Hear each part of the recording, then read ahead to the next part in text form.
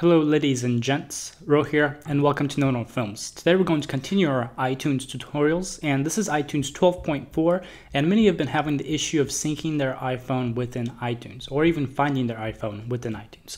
So what I'm going to do first is I'm actually going to go ahead and plug my iPhone in, and you'll need a USB cable for this, and I'm sure, yeah, you guys know this, but I'm going to plug it in right now.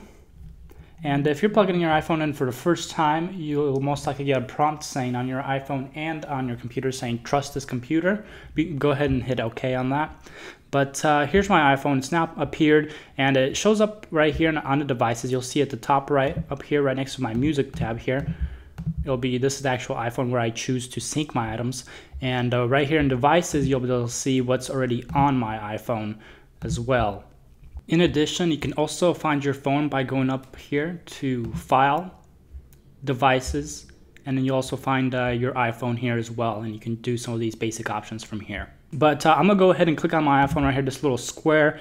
It's kind of hard to see, I guess, but it's right here at the little square. Clicking on it, and it will show your actual iPhone. From here, at the very bottom, you can find your sync option and done, and any details regarding your actual iPhone. Also, you can see apps, and then what apps you want to sync here, music, and you can choose right here. Also, as you go down these tabs, what you can sync as well, entire library, selected playlists. You can go to movies, choose what movies you want to sync, TV shows. I don't have any TV shows. Photos, an example as well. You can either choose a specific folder of photos you want to sync, or just your entire library of photos. And then also additional info.